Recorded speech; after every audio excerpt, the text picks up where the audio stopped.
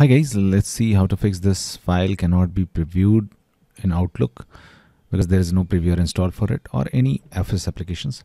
So what to do? So in whatever application you are facing this issue, the very first method is click on File and click on Options. Okay, if you're using Excel, you can also click on File and Options. And now what you have to do, you have to check this option, Optimize for Compatibility. Okay, make sure this is checked. Now click on Trust Center. Now on the right side, click on Trust Center Settings. Now click on Attachment Handling in the left. Now click on Attachment and Document Previewers. The list of all the attachment and document handling previewers will be shown to you.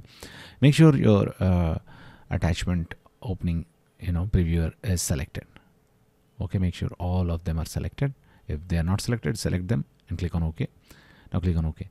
Now if this does not get fixed, let's move to method 2, and that is just search Partwise if you have Partwise installed on your computer. Okay, this fix is only for those people who have Partwise installed on your computer.